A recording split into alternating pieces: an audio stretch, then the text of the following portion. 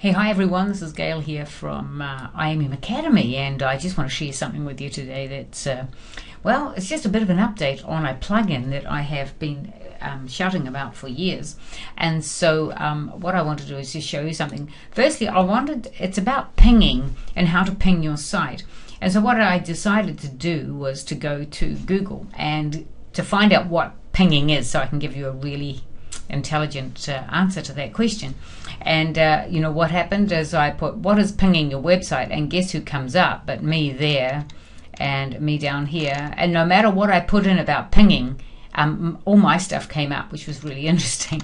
And so what is pinging? It's just a way of getting out information about your website, or maybe your latest blog post you've done, whatever it is, into all these different kinds of websites and engines and directories, whatever. And so there are two ways of doing it. Well, it's probably more, but let's just concentrate on two. And one of them is I use this here called pingler.com. So every time I do a new blog post, then I just ping it out. In other words, here's the IMM Academy here. Now what I can do, I know you can't see the address, but so I have the IMM Academy here, and what I want to do, let's say, is ping this out. So I can use pingler.com, and I can go in here and I can put in my URL, and I'll put up here IMM Academy. It's probably going to come up, yes, and then I'm going to put in here education this time. And what it's going to do is it's going to ping this information out to all these different websites, okay, or blog posts or whatever they are. And it doesn't really matter, okay. You don't have to get technical, because otherwise it'll slow you down. You just do what you're told, and and you need to ping. So what happens is the captcha code wasn't correct, and I hate it when it does that. So let's just do it again, and we'll get it done properly. And let's go here to education, and let's just pause it for a moment while I do this. Okay, so I got that right, and now it's away, and it's just installing the pings. All right. Now I use this service after I've actually built the website, or I've done the new blog post, whatever it is. So that I'll use this maybe a couple of days later, whatever it is.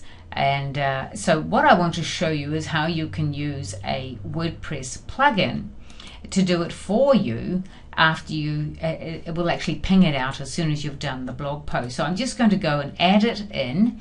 So I'll just go get it. Just a moment while I do that. It's the normal way, okay, and I'll put a link so that you can download this yourself, so there's no issues on finding it. Alrighty, so I'm just going to install it. So it was on my hard drive, so I've just gone and browsed it.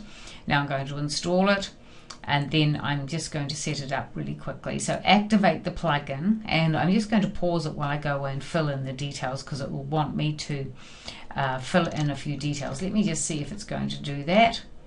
So we'll go here, and this is what you probably have to do if you've never used it before. Okay, well, because I've already used it before, it's already come up. Other than that, if you click on it down the side, then you'll need to go in and set it up, and just put your name and email in, etc.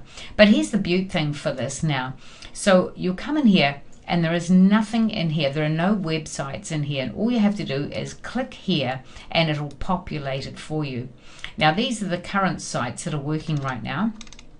And so after you do a blog post, this will do automatically. It will send out your blog post to all these different places, all these different websites, etc. So that's pretty simple. Now what you have to do here is enable it. So you can just look question marks, just hover, and it'll tell you what to do. Limit excessive pinging. So one time every 30 minutes. So if you're updating your blog post, you know, you update it and then you go, oh, there's another mistake, another mistake. You don't want it to continually ping it out every time you update that particular blog post. So you need to limit it here, and I've got one time every 30 minutes, which is good for me. And so that's all you really need to do, and you save the settings, and then you can ping it out. So we'll go here, ping it out. Are you sure you want to ping these services? Pinging too often could get you banned.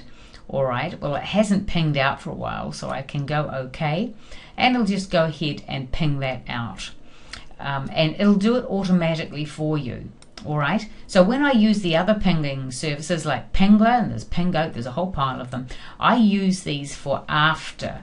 So some would say, well, how often do you have to ping these things out?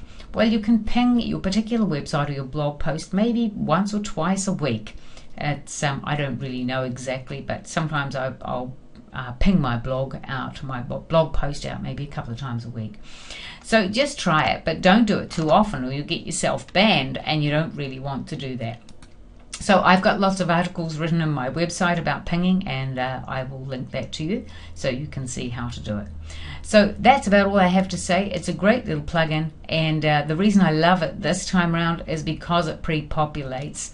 And so you just click on that little button there and it'll populate it for you. Please make sure you set these things up down here.